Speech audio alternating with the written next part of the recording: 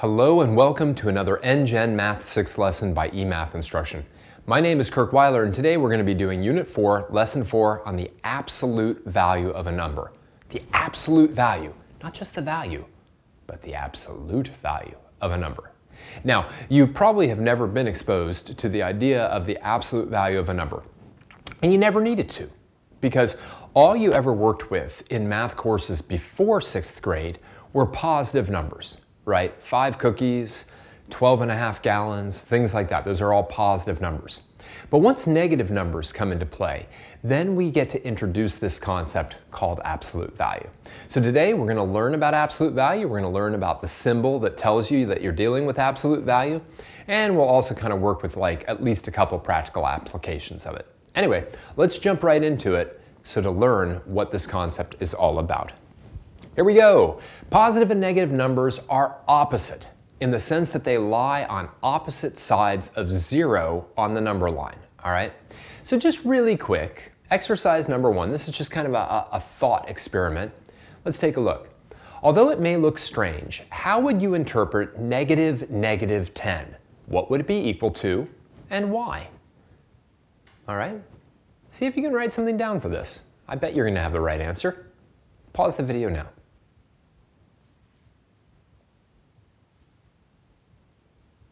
All right, well, if the negative symbol is literally telling us, hey, this number is just like this one, but it's on the opposite side of the origin on a number line, right? Then it stands to reason that negative 10 must be equal to positive 10, because positive 10 lies on the opposite side of 0 from negative 10. All right? So the negative of a negative is the positive. And then if I did another negative, we'd go back to the other side again. So like if I put another parenthesis and another negative, then I'd be back at negative 10. Right? Each time we negate a number, it just sort of like flips it across the origin to the exact same location, but on the other side of 0. All right? That being said, now let's kind of look back at that plotting of numbers on a number line in the second exercise. Let's take a look at this, right? And we're going to talk about the distance a number is from the origin. Exercise number 2. Plot and label the following numbers on the number line below. All right, well, that's piece of cake, right? So pause the video right now, plot all 5 of these numbers on the number line and label them with their letters. All right, well, we've been doing this for a few lessons now. Let's put A at 7. That's really quite easy. So here we are. A is at 7. B is at negative 3. C is at negative 10. D is at our origin, 0. And E is at 6. All right, that's a piece of cake. Now, all right, we want to think about what the distance a number line is from the origin. And distance is always a positive number, all right? So, you know, when I'm traveling to New York City, I travel 100 miles. I can't travel negative 100 miles. It literally doesn't make any sense. So, the second part of this question asks us to talk about or to figure out how far, what the distance is each one of these numbers is from the origin, literally. How far is each of these numbers from the origin, the 0 mark? Remember, distance can only be positive. So, all right, take a minute, shouldn't take any more than that, and fill those distances in down there.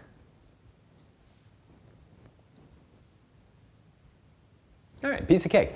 Well, point A is 7 units away from the origin, right? It's got a distance of 7 units from the origin. Now, point B, right? That's got a distance of 3 units from the origin. Point C, that's a distance of 10 units from the origin. Point D is right on the origin, so it's 0 units from the origin. And point E is 6 units from the origin. All right? What we have literally found here are the absolute values of each of these numbers. That's all absolute value is. Absolute value is the distance that a number is from the origin. And notice, some of these are very easy, like point E is 6 units from the origin and it's plotted at 6. Letter A is 7 units from the origin and it's plotted at 7. Right? On the other hand, C is plotted at -10, which puts it 10 units from the origin. Likewise, B, plotted at -3, is 3 units from the origin. All right? But all absolute value is, and we'll even show you the symbols in just a moment, all absolute value is simply how far from 0 the number is plotted on the number line. That's it. And it's always positive, with the exception of the fact that it could be 0. All right? All right, the absolute value of a number. If A is any rational number, then those 2 vertical bars around A represent its absolute value, which is its distance away from 0 on the number line. All right, so let's talk about this a little bit. Anytime you see a number in these 2 vertical bars, okay, it's like trapped, right? Then that is literally referring to the distance the number is away from the origin. So for example, the absolute value of -12 is equal to 12. If I plotted -12 on a number line, it would be 12 units from the origin, right? Likewise, if I plot the number -4 on a number line, right, and then it's inside of what are called the absolute value bars, well, the absolute value of -4 is simply 4. Okay. 125, well, how far is 125 from 0? That's 125, right? That's almost painfully obvious, right? Same thing with 75, right? How far is 75 away from the origin when you're plotted? Well, it's 75. The absolute value of -32, well, how far is -32 from the origin? It's 32. Maybe the trickiest one of all, the absolute value of 0. Well, how far is 0 away from 0? Well, it's 0. Now, you might have noticed something, all right? And a lot of people end up thinking about absolute value this way, but make no doubt about it. Absolute value really truly represents the distance that a number is away from 0, all right? But what you may have noticed is that whenever a negative number is inside of the absolute value basically turns it into the positive version. So absolute value of -12 is 12. Absolute value of -4 is 4. And when the number inside of an absolute value is positive, well, then the absolute value literally doesn't do anything. The absolute value of 125 is 125. The absolute value of 75 is 75. The absolute value of 0 is 0. We think of absolute value as not just being how far from the origin a number is, but also sort of how big it is. And when I say big, I don't mean greater than or less than. I mean like the size of the number. How big is it? Like, -200. That's 200 units big. They happen to be 200 units to the left of the origin instead of the right of the origin, but it's got a size of 200. So absolute value, the size of a number, or the distance it is from 0 when plotted on a number line. Let's take a look at this a little bit more. All right? Now, just like we can compare numbers, we can compare the absolute values of numbers. But keep in mind, when we're comparing the absolute value of numbers, we're now really just comparing positive numbers, right? So all absolute values are positive. They're all distances. So let's take a look at exercise number 4. Fill in each circle below with a greater than, less than, or equal sign to make the statement true. Rewrite using the value of the absolute values in each case. The first is done as an example. So let's take a look at the first one, right? I'm comparing the absolute value of 10 to the absolute value of -15. Literally, I'm kind of saying, hey, compare how far 10 and -15 are from the origin. Right? That's really what that question is doing. And what I find, right, because the absolute value of 10 is 10, and the absolute value of -15 is 15, that the absolute value of 10 is less than the absolute value of -15. It's true, right? 10 is closer to the origin than -15 is. That's all that question is getting at. And it's the same idea here. If I'm comparing the absolute value of -6 and -2, that really means I'm comparing 6 and 2. Really. And that means I have a greater than symbol there. Let's do one more together, then have you fill in the rest of them on your own. The absolute value of -8 versus the absolute value of 8. Well, how would you compare those two numbers in terms of their distance from the origin? Well, they're equal distance from the origin. They happen to be on opposite sides of it, but they're still equal distance from the origin. So I put an 8 down. And like literally, right, what's justifying them are these kind of statements below. All right, pause the video now and see if you can get the correct comparison in each one of the circles.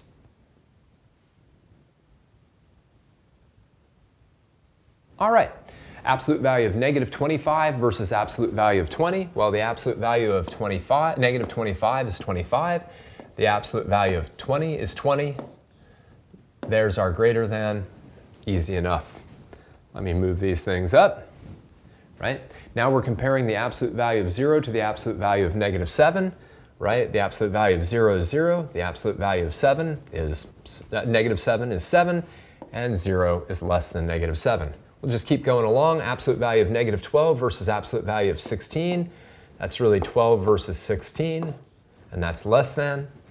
The absolute value of 14 compared to the absolute value of -5 is really a comparison of 14 and 5. That's greater than. And here the absolute value of 20 is 20. The absolute value of -20 is also 20. So that's just equal.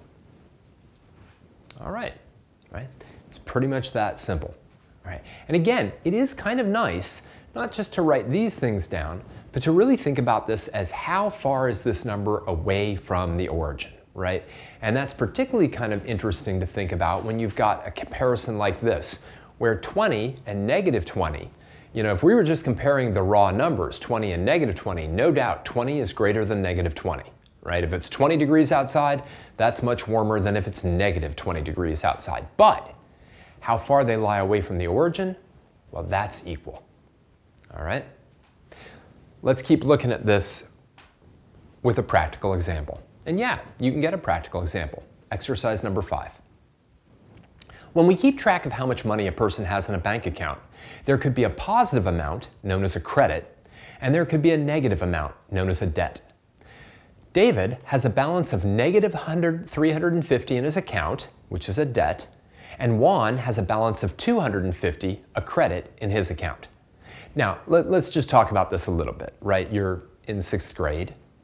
You might have a savings account that your parents set up for you. Hopefully that savings account doesn't have a negative balance in it. But the idea here is really that David owes his bank some money, right? He has less than $0 in there. He's got -350. He's in trouble. You know. On the other hand, Juan has a nice balance of $250, right? The bank doesn't owe him anything. He's got $250 that he can use for whatever. Let's take a look at letter A. Who has a greater amount of money in his account, David or Juan? Justify using an inequality. All right, pause the video now, answer this question, and write down an inequality that justifies whatever you end up answering. Well, it's pretty simple. Juan has a greater amount of money in his checking account. You know, who would you rather be, David or Juan? I would much rather be Juan in this case because 250 is greater than -350, right? It's that simple, right? Even if Juan had 0 amount of money in his account, he'd still have more than David because David has a negative amount of money, right? David's going to actually have to put money into his account in order to even just get up to 0. Now let's look at B. If Juan gave all his credit to David, would it be enough to pay off David's debt? Justify your answer using an inequality. All right, well, think about this for a second. You got a yes-no answer, and then you have to justify either yes or no with an inequality. Pause the video now and see what you can write down.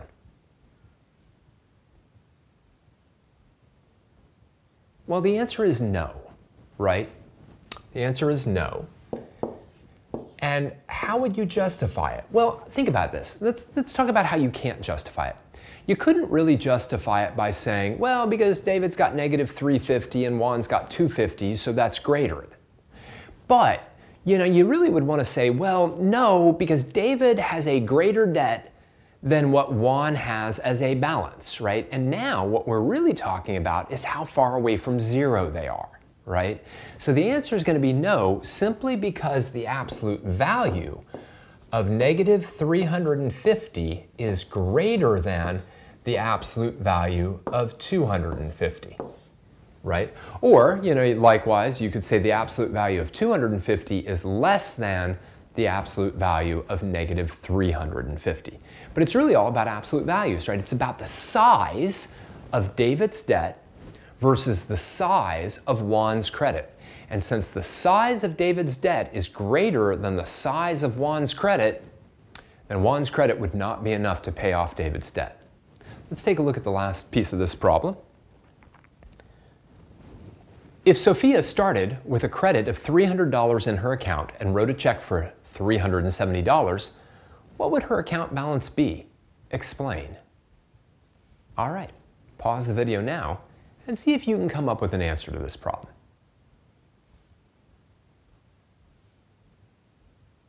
All right, well, I'm hoping, right, this maybe is getting a little bit ahead of things, but I'm hoping many of you said negative $70.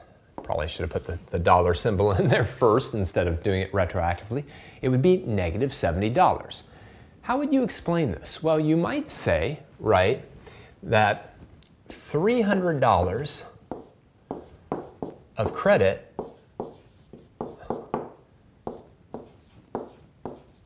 would pay off $300